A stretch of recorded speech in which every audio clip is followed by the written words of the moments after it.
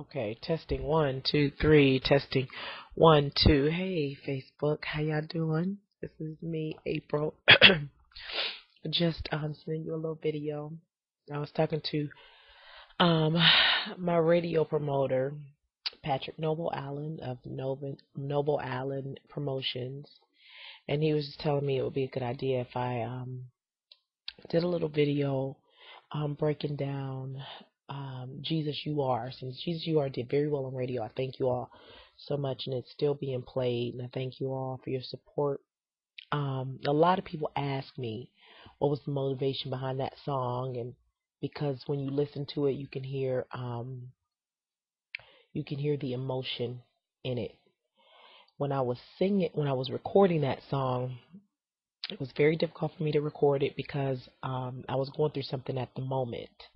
Many of you know that if you read my bio or you read any magazine articles on me, you know that I am divorced. That's not what I was going through when I was recording the song. It was another situation, but I was in a very sad place, and my producer, Rob Sales, thank God for him, he um, forced me to use that. He forced me to use it because I was like done. I was like, I don't feel like singing. He's like, no, I need what you're feeling right now to record that song. And what I did was he fed me line by line as I recorded it. But what I did, the words, I internalized the lyrics. That's what I did. I internalized the lyrics, and they were just so true. And I think if you listen to that song, it's like a universal message. I think it's true for anybody because God always brings us through great trials and tribulations, and then we wonder how we made it on the other side. And we can only give the glory to God and say, wow, Jesus, you are. And the lyrics are, wondered how I made it here. Looked around, the coast was clear. Made it through another tragedy.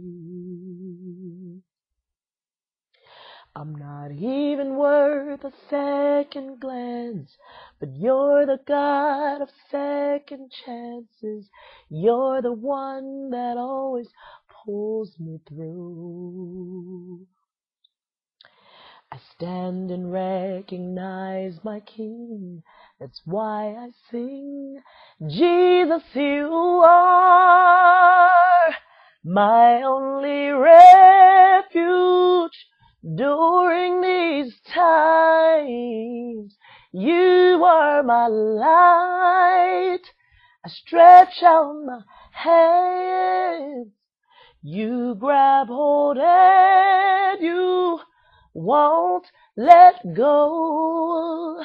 You draw me close. You draw me close. I remember when I was singing that verse and I did that line of the song, that verse and that chorus. Man, I started thinking about those words and I said, wow, he really is everything to me. And at the moment, what I was going through, I was looking for somebody else to be that.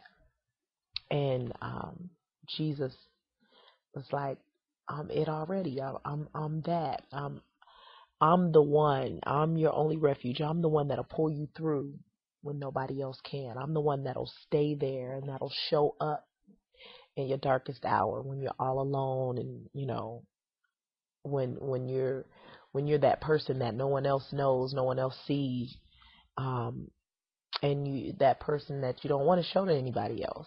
I know that person, and I'm still there, and I'm never ever leaving. And I, at a moment in the session, in the recording session, I started to feel a little guilty because I got to the second verse. The second verse is, um, sometimes it's hard for me to see all the good you do for me. My selfish needs begin to block my view. But still you're always here for me. You clear my path so I can see. It's you I need to fix my eyes onto. 'Cause you are God and God alone upon the throne. Jesus, you are my only refuge during these times. You are my light. I stretch out my hands. You grab hold and you won't let go. You draw me close. You draw me close. And I thought about those lyrics and I said, wow, he does stuff that I don't even give him credit for. And then I have the nerve to sometimes get upset because he doesn't do some things that I want him to do, or he doesn't move as quick as I want him to move. And even after recording that song, I still had those same moments. I still had moments like that where I felt the same way. But I thank God that I have a song now that I can go to, because when I feel like that, I go, you know what? Jesus, you are. I still know it. No matter how I'm feeling right now, I still know that you are my only refuge. And during these times right here, these moments, these low moments, these dark moments, you're my light. And you got my hand. You won't let it go. You keep pulling me through. And I realize that you're everything to me. You're everything to me. You're the song that I sing. You're the air that I breathe.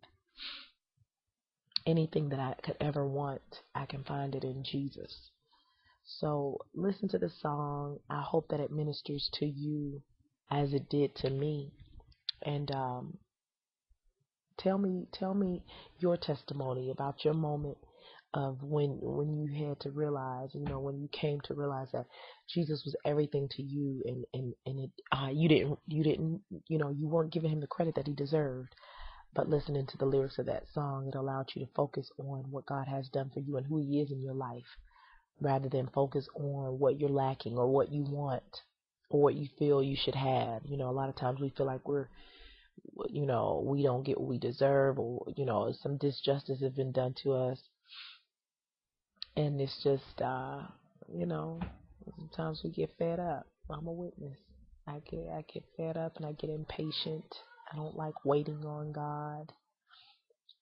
But there's always a lesson in the waiting. There's always a lesson to be learned in that waiting, and a message that God is trying to get to you. So just stick with Jesus, knowing that he is your only refuge, and during your lowest times, he's your light, and he'll pull you through whatever dark situation you're going through. I love you so much, Facebook. I really do. I love you for your support. I love you for your prayers. I love you for all that you've given me over this time that we've been together on Facebook. I've only been on here for a little over a year, and just great relationships have been formed since I opened my page, and I thank you all so much. I hope you enjoyed the video. Hit me up, let me know. All right, hope to talk to you soon. Bye.